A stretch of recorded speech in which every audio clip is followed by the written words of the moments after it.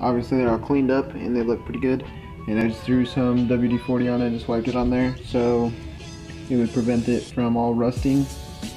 And I had a bunch of other stuff that I just let it go too far and it just did a surface rust, which sucks, but happens.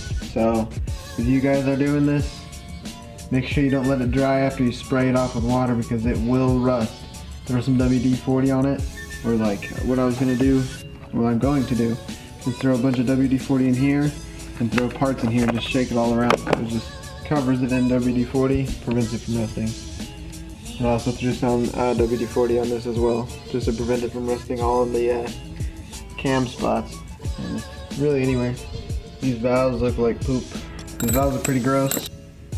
I even threw them in the hot tank with the with everything else, but they are still caked in carbon. So today we're gonna try and remove all this carbon. So one thing that I read is you can throw them in a drill and just spin it, throw like a brass brush on it.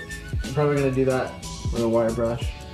Just gonna throw them in a drill and just rub it against the wire brush. Hopefully it cleans it all off.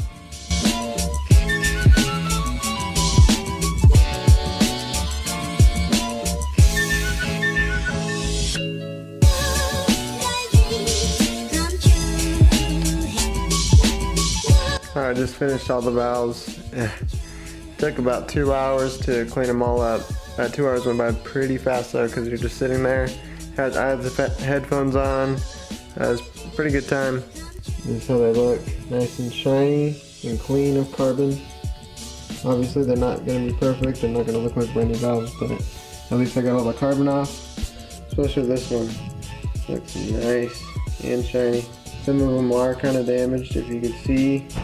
It doesn't look too pretty at all. These are the parts that I left in the hot tank for an hour because I let that surface rust get on them. They're all soaked in WD-40 just so they don't rust anymore. They look pretty nice and clean. Obviously all these parts up here too